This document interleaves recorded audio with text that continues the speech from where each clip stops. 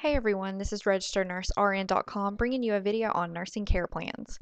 In this video, we will be talking about nursing care plans, what they are, how they differ from nursing care plans in nursing school and on the job, their importance, how to develop a nursing care plan, and how to use our free pre-made nursing care plans on our website, registerednursern.com. A nursing care plan is part of the nursing process which outlines the plan of care that will be implemented during a patient's medical care. By using the nursing care plan, the nurse will be able to assess, plan, implement, and evaluate patient care. Nurses, such as registered nurses and LPNs, registered dietitians, respiratory therapists, physical therapy, and other licensed members of the healthcare team, often add to and help revise a nursing care plan. Care plans play a very important part in the treatment of a patient and can actually save time. By taking the time to complete a detailed care plan, the nurse will be able to create a specific line of treatment for the patient. This helps the nurse maintain a focused, personalized plan of care without overlooking important steps. In addition, nursing care plans help with discharge teaching as well. By looking at the nursing care plan, the nurse can decide what health areas need to be covered with the patient before he or she leaves. Nursing care plans that nursing students complete differ slightly from the nursing care plans a nurse completes at the job, in the sense that the nursing care plan the nurse completes on the job is less detailed and more patient-focused. Most nursing care plans that nurses use in the hospital setting are pre-made templates, and the nurse simply checks goals and intervention the nurse wants to take with that particular patient. Lastly, care plans completed on the job take minutes to complete compared to hours when completing a care plan in nursing school. So what does a nursing care plan look like? Here's an example of a care plan. Note that there are many different variations of nursing care plan templates.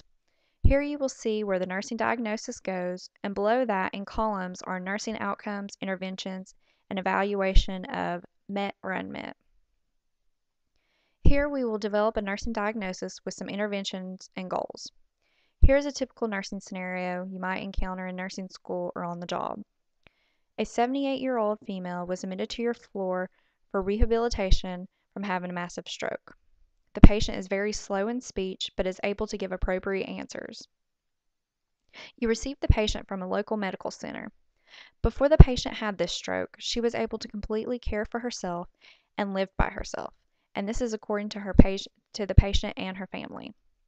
The patient now has complete paralysis on the right side of her body. The patient's dominant hand is her right hand. The patient is unable to do the following for herself: feed herself, provide hygiene, dress, use the bathroom, or simply write her name. The patient states she wants to get better, but states she does not know if this will ever happen. After reading the scenario, you need to think to yourself, what challenges and issues does this patient face? This is where your nursing care plan book comes into play. Using your nursing care plan, access the area of the book that has a complete list of NANDA nursing diagnosis. This is usually located in the index of the book. While looking through each diagnosis, think to yourself, does this diagnosis apply to this particular patient? A great nursing diagnosis for this patient would be self-care deficit syndrome.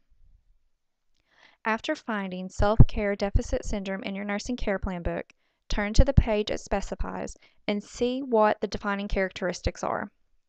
In order to use this nursing diagnosis, your patient must fall into one of the major defining characteristics. In this case, for our patient to fall into self-care deficit syndrome, she must have a deficit in each of the activities of self-feeding, bathing, dressing, toileting, and instrumental self-care deficit. If you analyze the scenario, you will note that the patient reports a deficit in all of these areas. So now, our patient qualifies for this diagnosis. Now to get the related to part of the diagnosis.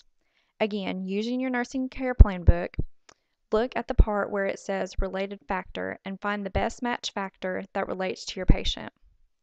In our patient's case, her related factor is pathophysiological, and she would fall into the category related to partial paralysis, and it would be secondary to stroke.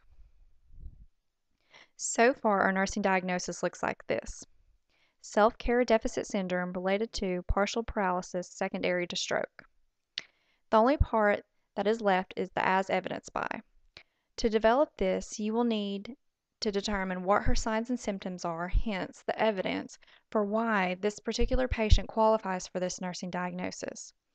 In this case, it would be as evidenced by being unable to feed herself, provide hygiene, use the bathroom, and write her name. Our completed nursing diagnosis should look like this. Self-care deficit syndrome related to partial paralysis secondary to stroke, as evidenced by patient being unable to feed herself, provide hygiene, use the bathroom, and write her name. Next is to develop patient goals and nursing interventions. Again, your nursing care plan book can help with this. For this patient, the following goals can be: the patient will participate in feeding, dressing, toileting, and bathing activities daily. The patient will report increased confidence regarding activities of daily living within 2 weeks. Some nursing interventions would be: the nurse will encourage the patient to participate in activities such as feeding, toileting, and bathing daily. The nurse will praise for involvement and allow the patient to be as independent as the patient can without patient harm. The nurse will avoid increasing the patient's dependency by doing things for the patient that she has demonstrated the ability to do independently. So, there is how you develop a nursing diagnosis with some nursing goals and interventions.